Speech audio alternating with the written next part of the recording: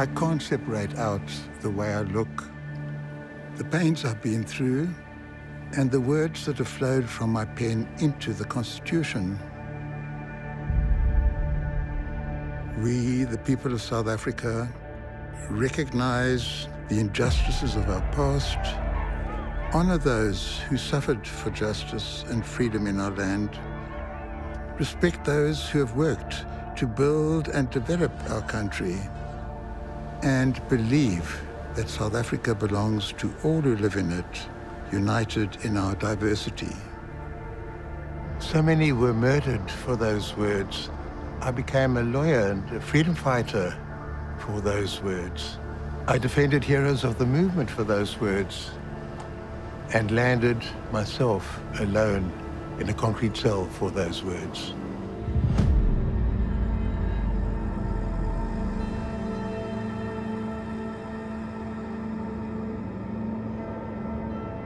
Nothing can prepare you for the loneliness of solitary confinement. No one to speak to. I sing to hear my own voice. I'll be living here always, year after year, always, in this little cell that I know so well. I'll be living always, always. I'll carry some of this loneliness for the rest of my life. When I finally got out, I ran right through the streets of Cape Town until I hit the crashing waves of the sea.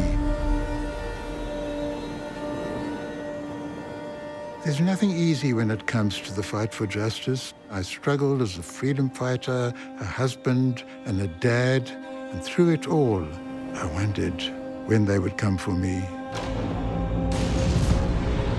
The exiled South African lawyer Albie Sachs opened his car door and received the full impact of a planted bomb. The booby trap was suspected to be the work of South African agents. His car was meant to be his grave. Miraculously, he did survive. He'd lost the sight in one eye, one arm was amputated. They'd come for me, and all they got was my arm and the sight of one eye. An arm for an arm, an eye for an eye? Was this what we were fighting for? No, no, no.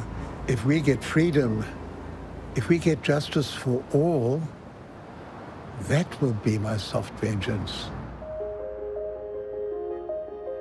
It was soft vengeance to type with one finger the founding words of our new nation.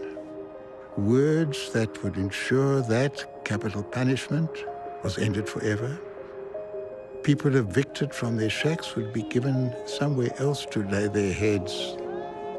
Women beaten by their menfolk could get swift protection. A gay man or lesbian woman could say, I do.